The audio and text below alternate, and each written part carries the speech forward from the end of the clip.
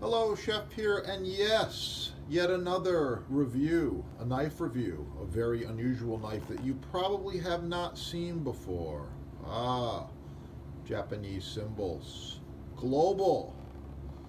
What's in the box? Oh, yeah, look at that. Wondering what that is. Well, that's a ulu knife, or mezzaluna, created by the Eskimos thousands of years ago, I believe. Very cool. This one's unique, and it gives you a left or right-handed rocking design. Very cool.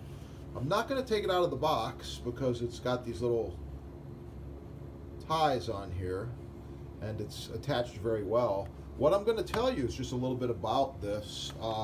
You can use this on a flat cutting board and create very fine herbs like this.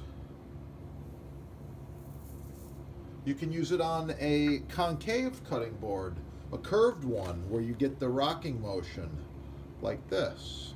However you want to use it, it's going to work and help you chop those herbs a little quicker, a little more efficiently. Also, this type of knife is actually used for skinning animals, big ones, whales and seals and bears and whatever you capture out there in the wild. You might find a use for a curved ulu knife. Used in Alaska, used by the Eskimos, used all over the world. Pretty cool. I like it. So anyway, if you don't have a ulu knife, check out your sponsor.